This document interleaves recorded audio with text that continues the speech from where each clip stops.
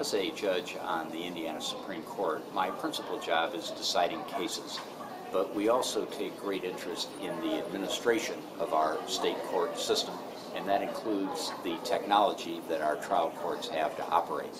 Some years ago, our court formed a Judicial Technology and Automation Committee. That's what JTAC stands for.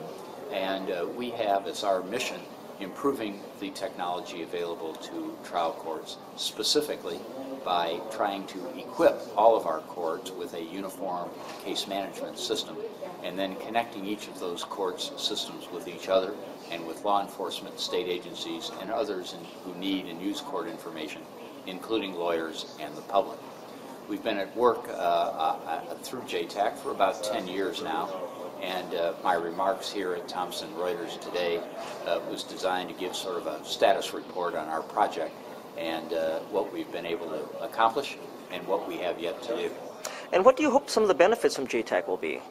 Well, there will be a number of benefits from if we are able to achieve our vision of having all courts using the same case management system and being connected to law enforcement and others. A benefit, of course, will be to save money.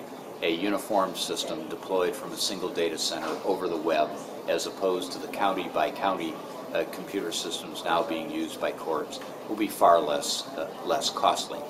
Second, we hope to improve public safety by having available to courts throughout the state information on individuals who may have problems with law enforcement in more than one county.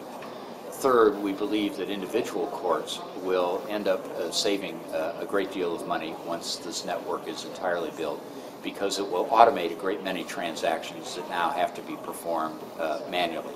Cases will be filed electronically that clerks currently have to enter into their systems by hand, and state agencies like the Bureau of Motor Vehicles will be notified electronically in ways that previously had to be done by paper.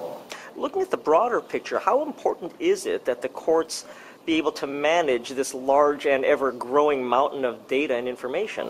Well, I think it is important first because we live in an era of increasingly scarce resources, particularly for public projects. In the immediate circumstance where the national recession has caused state and local revenues to drop, there is less money available for all government functions, including courts. So the ability to do things more efficiently is almost an imperative in the current economic circumstance. Beyond that, as our society gets more and more mobile, the prospect of people who engage in criminal behavior moving around states creates the need for data sharing even more.